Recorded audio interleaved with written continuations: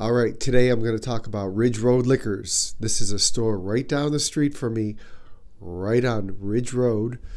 Find out the stuff I got from there and what you can find inside of Ridge Road Liquors. Stay tuned.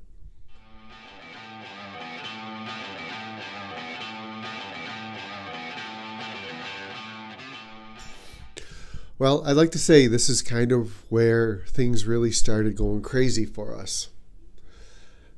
I think it was a day, November 22, after church. Deb and I went in there. And if you go in Ridge Road Liquors, to your left is a counter where the register is. The counter spans the length of the building. And that's where they're going to have all their liquor. The rest of the space where you walk around is pretty much wine and other things besides liquor. All the way to the back of the store is where they have bourbon. We've been in there a few times. I don't know up to that point if we had bought anything. And we were looking. Now, in the middle is where they have tequila and stuff. And as we're leaving and we're talking, I noticed in the tequila section, top shelf, back, hidden back behind some tequila bottles, there was a ornate box. And I was curious. Now it's not in the bourbon section. What was it? He pulled it down for us. And that's what it was. So we really knew nothing at the time. Angel's Envy 2022 cast strength. We really haven't been, let's say hunting or, aware of allocations and pricing. It was new to us, right? So, November 2022, right around there. The amount we've collected since then is amazing. We didn't buy it on the spot. We went home, we talked about it. Deb really wanted it. Now, I don't recall what the price was. I want to say $2.25 to $30. It was expensive. And now that I reflect on it, that's probably what the going rate was, right? That's what it is currently now in 2023, and you don't get that beautiful box. So that might have been our first, what we thought prized possession was. And it took us over a year to drink it. I'll put the link to that video in the description when we drink it. So I don't think I was with Deb. We might have saw this together. The next bottle we got from there was probably December, January, a couple months later. We saw this.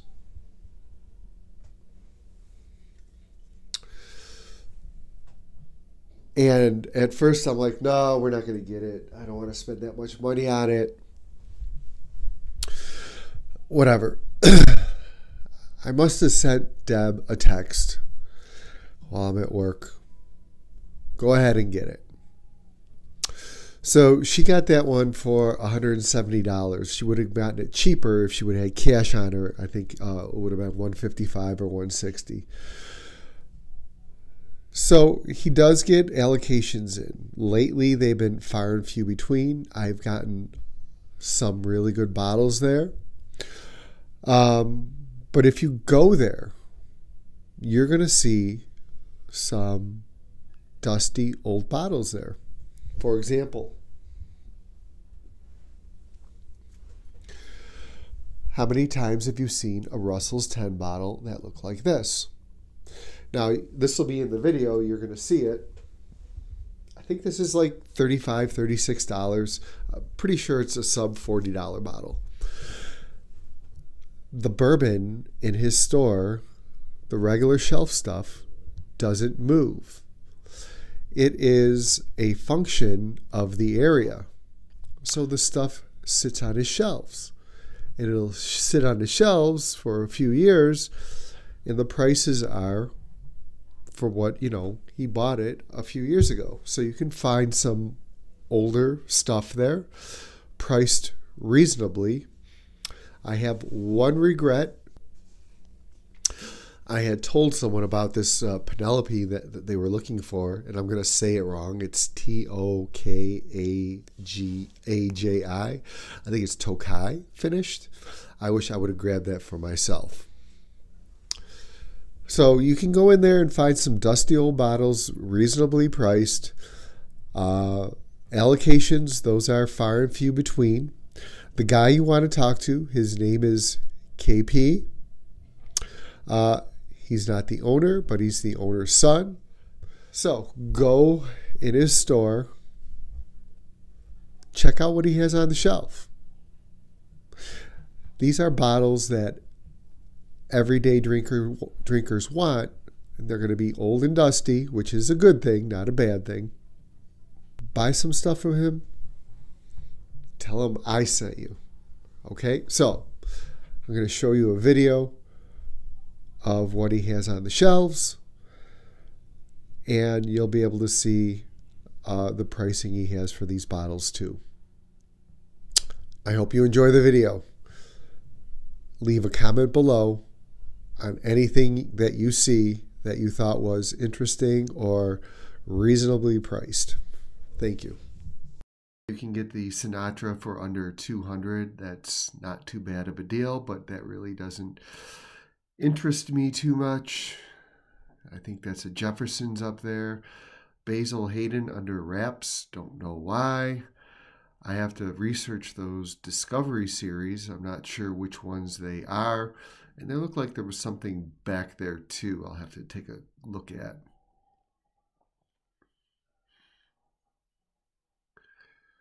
You got some scotches. I'm sure there's nothing really too exciting here. Not really into the Irish whiskeys, some Crown Royal stuff. Buffalo Trace, that's a little bit steep. I'll go across the border and get it if I want to. That's a good price on that Russell's 10 for $37. And then you got your Beam products. Some High West and Knob Creek. Again, that's not going to interest me really.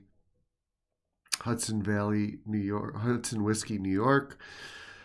That Whistle Pig, that's right around MSRP, that summer stock. You got your mixers, let's call it, right there. Your Fireball.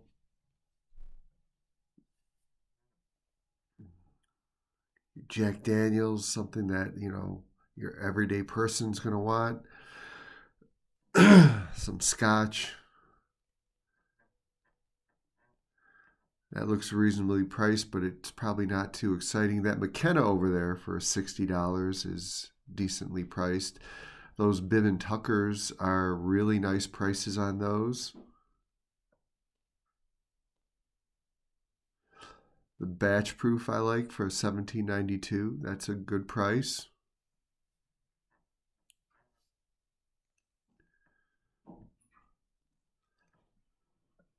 Sazerac.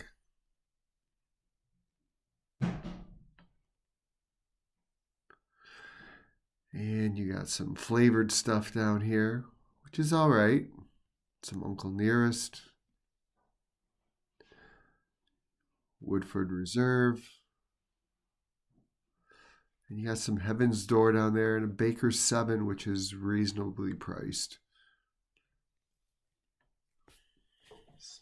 Smash the like button, leave a comment below, and subscribe.